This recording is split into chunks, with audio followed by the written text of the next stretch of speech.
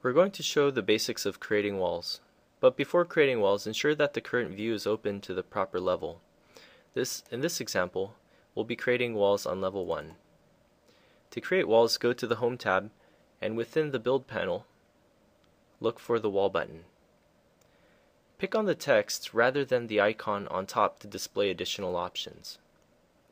Go with the architectural wall by selecting Wall. On the ribbon, you'll now find a green contextual tab alerting you to the fact that the command is currently in progress. Use the items underneath the Draw panel to access various creation methods. Choose Line. Next, we'll look at the options bar to decide the height of the wall coming off of level 1. Currently, it is set to height unconnected, which means that the walls will be a constant height given by the value. Picking the drop-down shows other preset levels. If we set the top to level 2, the size of the walls will change dynamically if we decide to change the height of level 2 later on. Next, you'll find Location Line. When you draw the wall, your mouse will display a single line. The location line determines where the wall is drawn relative to the single line. When the wall is set to center line, the total wall thickness is distributed evenly on the left and right sides. There may be also times when the wall needs to be done on interior dimensions of a floor plan. If that's the case, choose either Finished Face Interior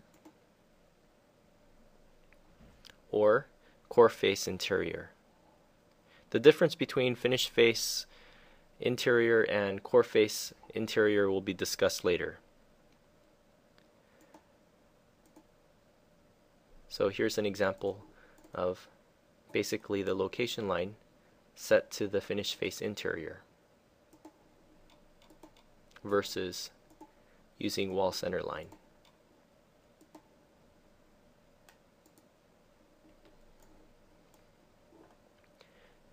Now the chain option is great when you want to create a series of walls. It allows you to create walls end on end. So as I click to finish one wall, the beginning of the next wall occurs automatically. When this is unchecked, all walls will require 2 clicks to produce a segment. So in this case, I need to go back to the previous endpoint to recreate or start another wall.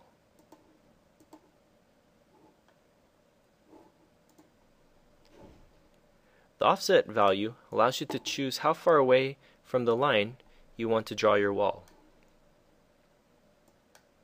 So with a positive value, for example at 2 feet, notice how,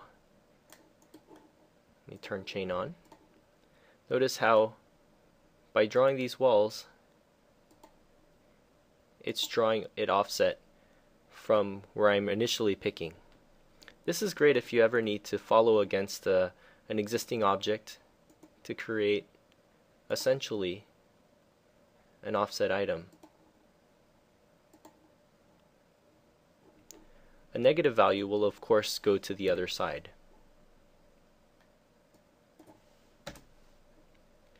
Radius allows you to add a rounded corner to the ends of your walls. So here with a radius of 1 foot, when I draw a 90 degree, it will automatically place an arc in between the 2 walls.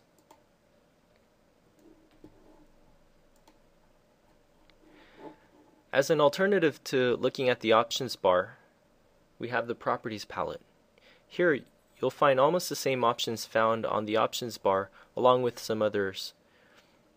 The most important item is the type selector. When you create the wall, you can actually choose a different type, and here we have different thicknesses and also some other walls with multiple layers.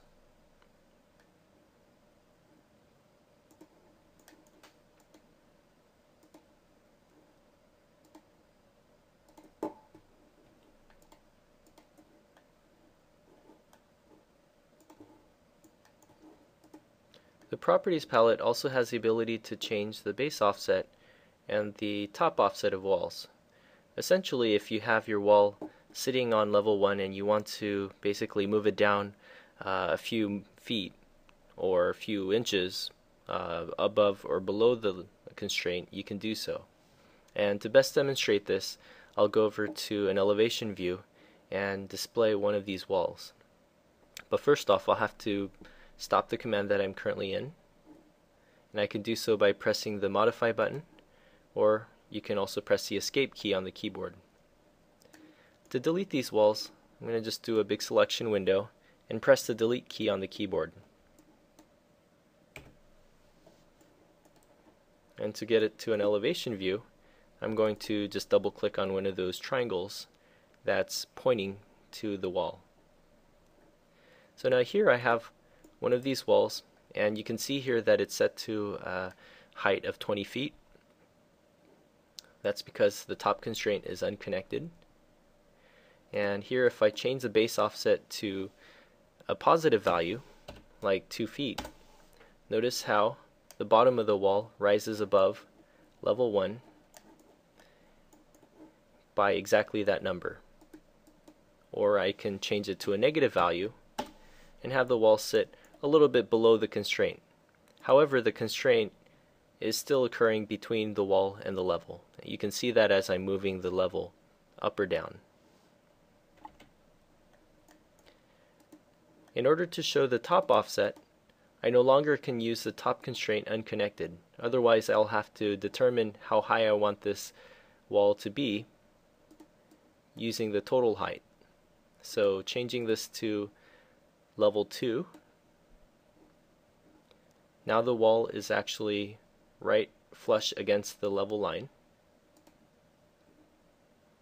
And here I can also once again type in a positive number to have the wall sitting a little bit above the constraint or below the constraint. You can also use these triangular grips in order to have the same behavior occur. And the offsets are entered into the properties automatically.